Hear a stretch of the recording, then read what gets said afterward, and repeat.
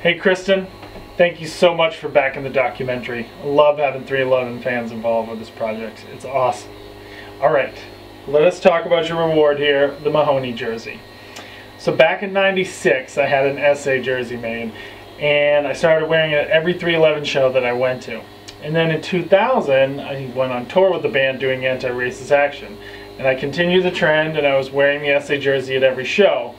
And I thought it was a little weird, you know, because all the other dudes were there and they're all awesome, and I was just like, So when I went back home, I had 4 more jerseys made for each other member, and then on the following tours I would just change it up every day. So yeah, I don't need 5 jerseys, so I'm glad to pass it on.